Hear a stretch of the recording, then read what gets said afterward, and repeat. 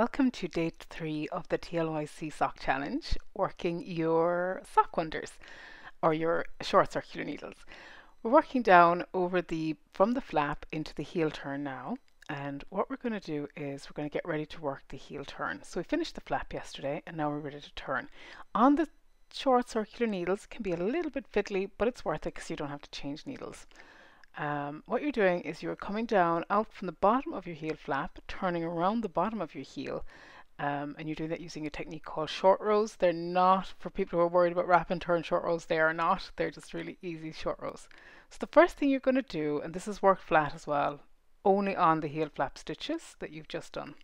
So you knit across 15 stitches. It's about 3/4 of the way across the heel flap.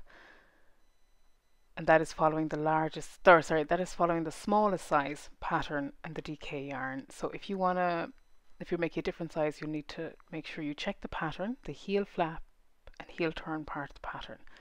So you're going to work across those 15 stitches. And when you come to that, you are going to do the next stitch as a slip knit. So that is slipping 2 stitches knitwise and then putting them back onto your left needle and knitting in through the back loops of those. And that creates a decrease on that side. And then you have going to turn your work, and on this side then you have 5 of your unworked stitches. And they are fine. That is exactly how they're supposed to look. The next thing you're going to do is if you slip one purlwise, and then you purl across 8 stitches,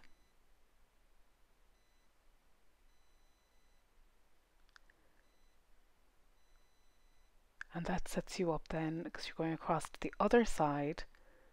Apologies, we're a little bit off screen here. We're just purling across the 8 stitches, and then once you get to the other side you are going to purl 2 stitches together, and this is this decrease on the other side of your heel flap which matches the slip knit. So you've just purled those 2 stitches together, and you have 5 unworked stitches on the left hand side as well now. So they correspond to those on the right, and that is really important because that means you are putting the heel turn in the center of your heel flap rather than veering off to the left or the right. It's unlikely that you will ever knit a sock where you don't at some point veer off. That is just being a sock knitter. You just rip it out and start again. You just start the heel turn again. I wouldn't fudge it. It's not as fudgeable as other things in knitting. So you slip one purlwise with the yarn at back, and then you knit across your 8.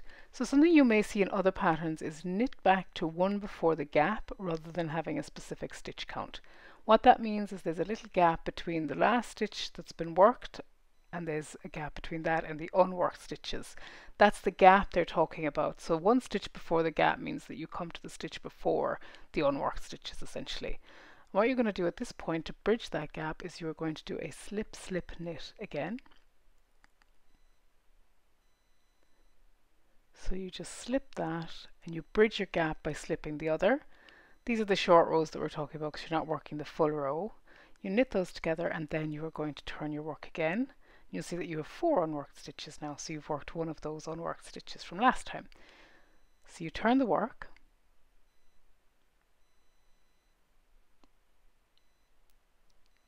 and then you slip 1 purlwise with the yarn in front, and then you purl 8. And again, if you see the instruction, purl to 1 before the gap. It's the same idea as before. You're just watching for the gap. But in my pattern it tells you how many stitches to do.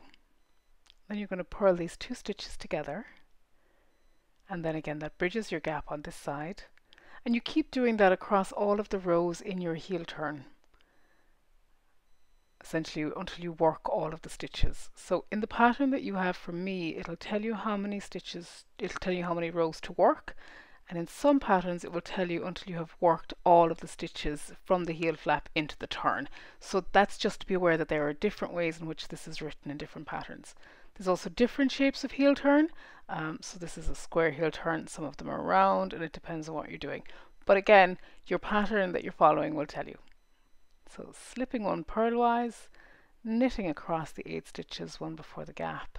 And I am just going to continue now until I'm on the last couple of rows of the heel turn, and I'll show you what that looks like then. So we've just come to the end, the last row of the heel flap. I'm just going to show you, there's no real difference in how this has worked. So you slip one, knit one purlwise, and you knit across your 8 stitches. And once you get to the end, you're going to work the last stitch on the left hand side. So you're going to slip, slip, knit.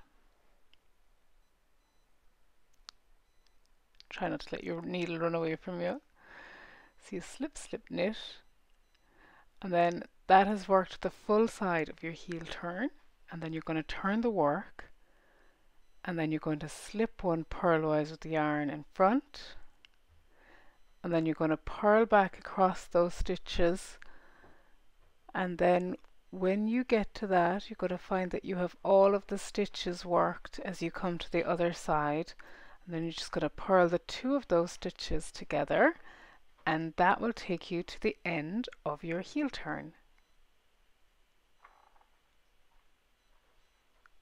So you just purl these 2 together. And that is your heel turn fully worked on your sock wonder. So you can now see square heel. You can see that it goes down the back of your leg into your heel flap, around your turn, and your instep stitches are still the same. And now you're ready to work your gusset pickup tomorrow. We'll show you how to do that as we go. So thank you for watching, and we'll be back tomorrow for the gusset pickup.